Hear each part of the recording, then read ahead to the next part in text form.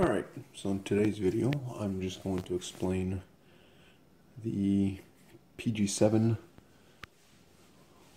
I guess it would be, warhead.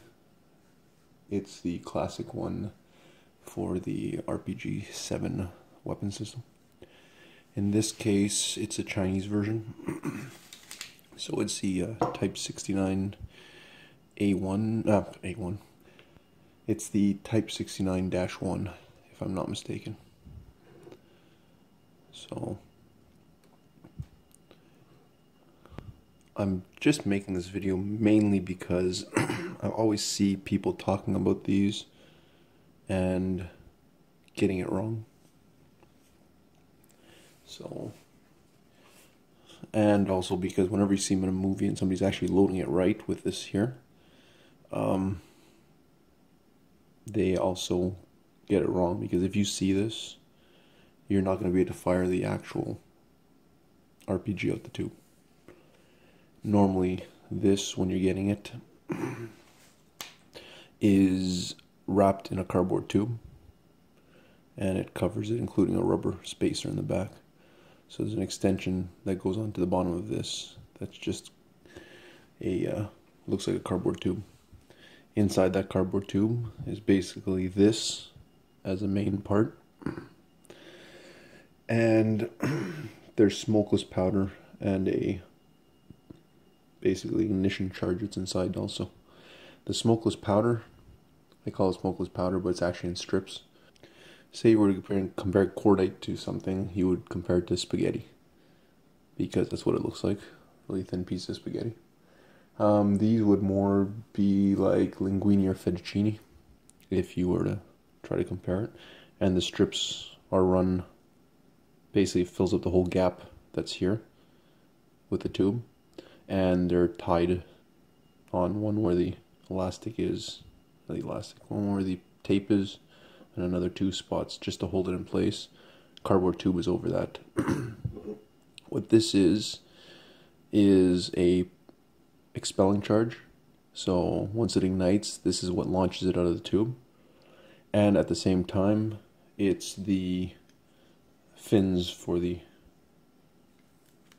warhead. So as you see, it's there. You're able to screw it into the bottom like that. And that's how you do it usually when they aren't together in their bags and stuff. So you just screw it on completely. Gets to the end, it's tight, you load the whole thing into your launcher. Take it off because it's way too big for this. Anyways, so this doesn't roll off the table, I'll be happy. Alright, so when this finally fires, as it comes out of the launcher, all the tail unfolds on it, and it stabilizes the rocket. In the manual it tells you need 8 inches of clearance. It's basically because of this. As soon as it comes out of the tube and opens up like this, anything that's within 8 inches of your rocket is going to impact it and cause it to go off target. So it fires out of the launcher, it opens up, and if you look at the shape of these, so it's asymmetric, one side's flat, the other side's, and if you look at the back of these, as it's coming out, you're getting pressure off of this side and off of this side, so it's turning the motor, or the whole RPG is turning, well, the PG is turning in the air, and that's what stabilizes it initially. Problem is with one of these rockets, and in this case it is a rocket because these are nozzles and this is a rocket motor, so I'll show it to you later. But the problem is that a shaped warhead or shaped charge doesn't like to spin if you're hitting a target with a spinning shaped charge, it's much less efficient than one that isn't spinning. So the faster you spin on your rocket, the less efficient your rocket's charge is going to be. The shaped charge. It's just the physics how it works. I'm sure there's somebody out there explaining exactly why it does that, but it's just the case there. So we'll go into the next step of this. So this is, like I said, once it fires out, this is basically what's controlling everything. Inside here, which I could take it apart now also. It's a little noisy, but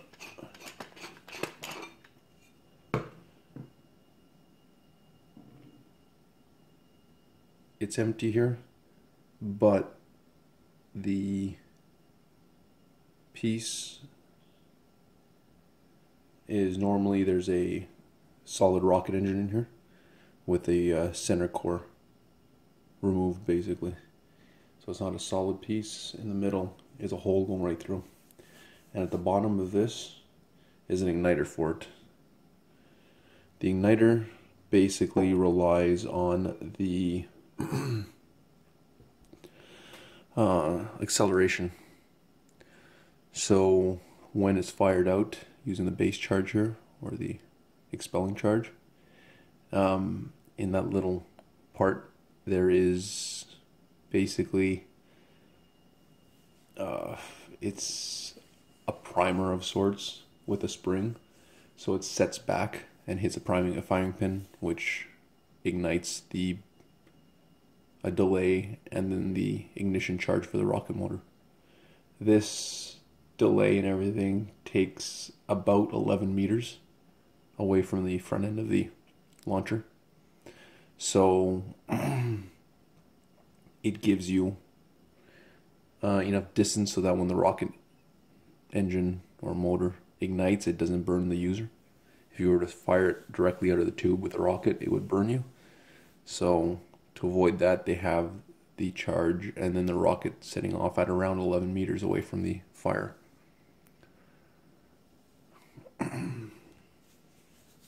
The interesting thing about the rocket motor, first off, is that the nozzles are ahead of the fuel. Usually you see the rocket at the back, but because of the way this is made, that can't be done. So you've got the rocket nozzle here. The second thing that's interesting has to do with the way like I said, the shaped charge works. Once that rocket ignites, as you could see, or you probably won't see it very clearly,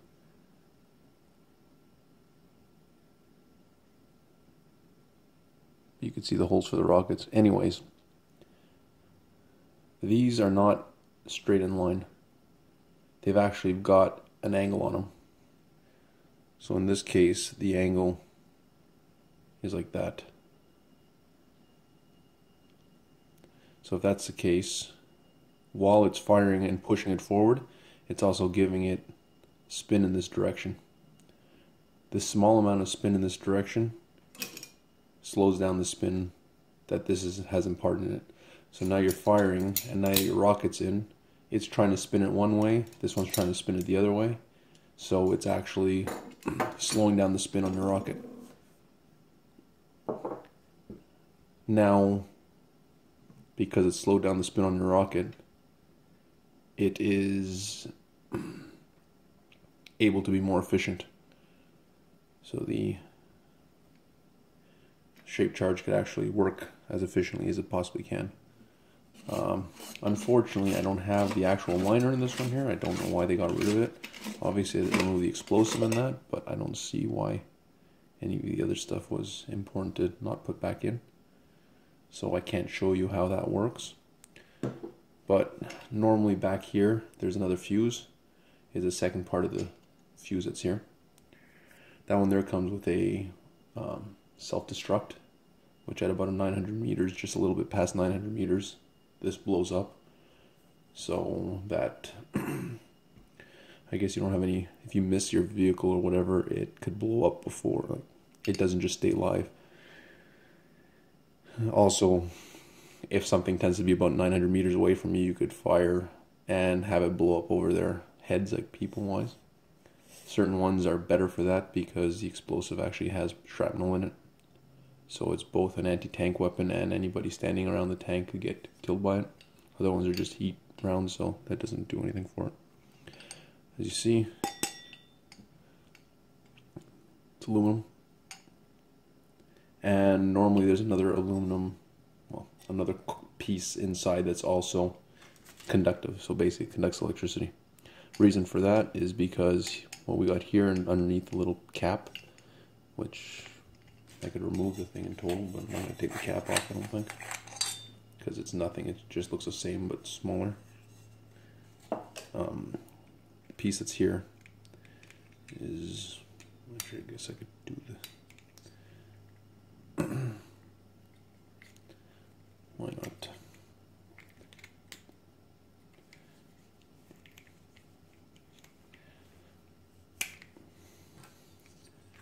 And you just see that. This is a piezoelectric or piezoelectric generator. Like what you see in those little joke lighters and actual lighters. When you click it, it makes a little spark. Same thing here. Here you have the piezoelectric element or piezoelectric element. And if it's crushed, it creates an electrical charge. That charge basically goes through basically your ground on the outside, and on the inside cone is the other, I guess you would call it the positive, but we're not going to go into that.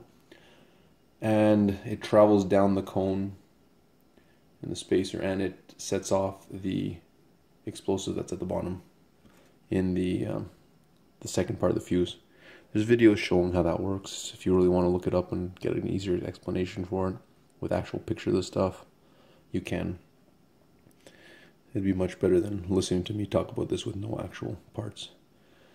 So that leads to one interesting little issue with these. So your cone, like I said, because that's screwed into it, that's like the grounding one, and then on the inside there's your other wire, which is separated with non-conductive material.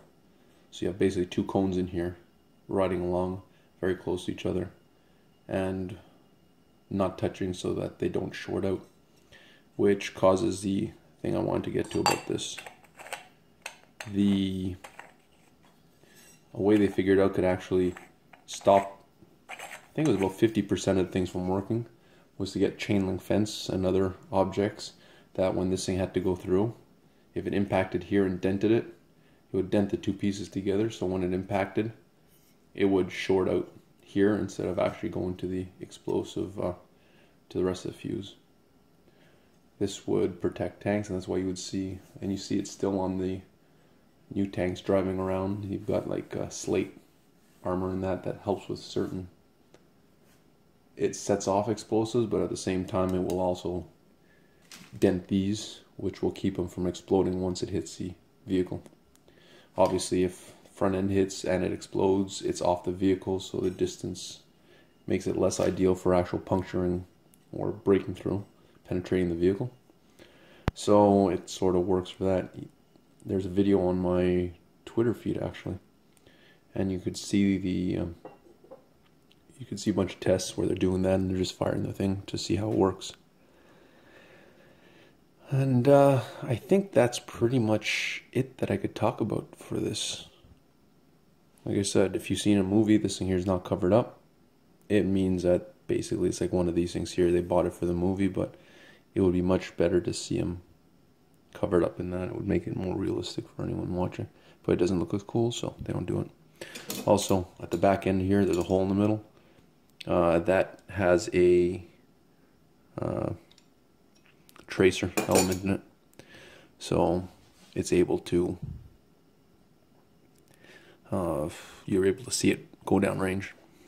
And you see some videos where you actually see that. Also, flame goes through there, and that's where it ignites in here. Now, the pin you see here is an alignment pin, because if you've seen the RPGs, the underneath of them is where the primer is. So you have where your pistol grip is, goes to a firing pin, and it hits a primer here. This primer, it's got an L-shaped hole, and it sprays the flame out the back. And that's how you ignite your original charge. That means if it fires and it doesn't come out of the tube, it's not going to ignite the rocket, and it's definitely not going to ignite or set off the self-destruct. So if you're firing, it goes click. Don't have to throw everything away, you just have to try it again. If it doesn't work, remove the whole thing and put another one in. So yeah, the only thing that's connected in the tube is a firing pin that will ignite the booster. So if that doesn't go off, it's a dud.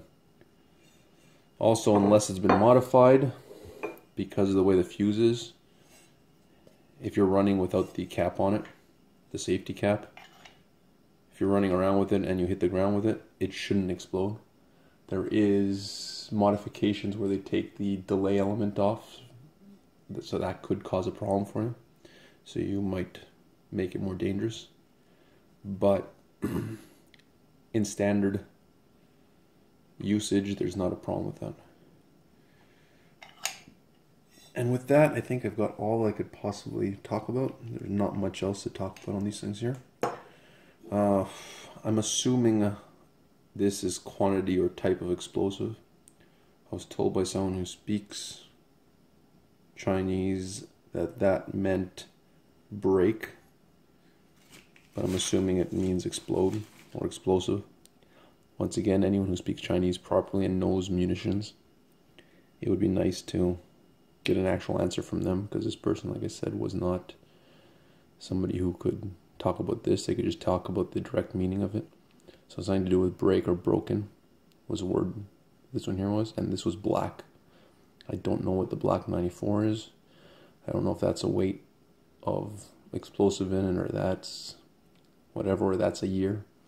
I really don't know for the markings on here. The Russian ones are different, obviously. And I guess that's it. So anybody who does have the answer for that, I'll be happy to hear it in the comment section below. So with that, I hope you guys found it somewhat interesting, this. I hope it's explained some of the actual misunderstandings about the RPG system. At least the 7. The 2 is completely different. The 2 is more like a Panzerfaust. But still works with the same idea of one of these igniting something in the back. But there's no fin on it. It's just a box of black powder, or a tube of black powder. Anyways, that's it for that. One other interesting thing is, because of the way this works, and because of the tail section that's on here, when you're firing into the wind, or without crosswind, the rocket will actually go in the opposite direction of the wind.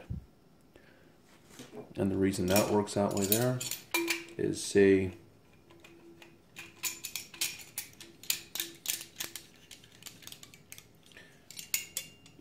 you're firing, and this is flying through the air. You've got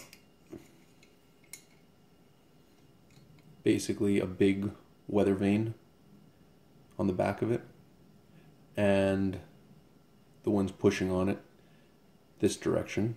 It's going to point it that direction, and while the rocket's burning, it will actually go in this direction. Once a rocket stops burning, it's just going to coast and be pushed with the wind, which, as you can see, it could cause problems for somebody aiming if you don't know how your wind is and you don't know how long your rocket's burning for. So a lot of the actual manual is basically teaching you how to aim with this. So yes, a crosswind will take it and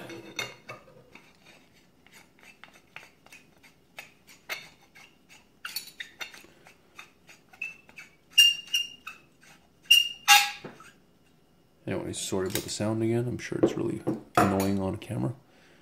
So this is fired at the beginning before the rocket ignites, so it's 11 meters. If there's a wind coming from the side, it will go with the wind, the rocket, so it will be pushed with the wind slightly. Obviously that's not a very long period of time, so it probably doesn't affect it much. Once a rocket kicks in and the wind's blowing again, it will actually weathercock into the wind and go the opposite direction of the wind, which is counterintuitive for most people who shot rifles and anything that doesn't have that.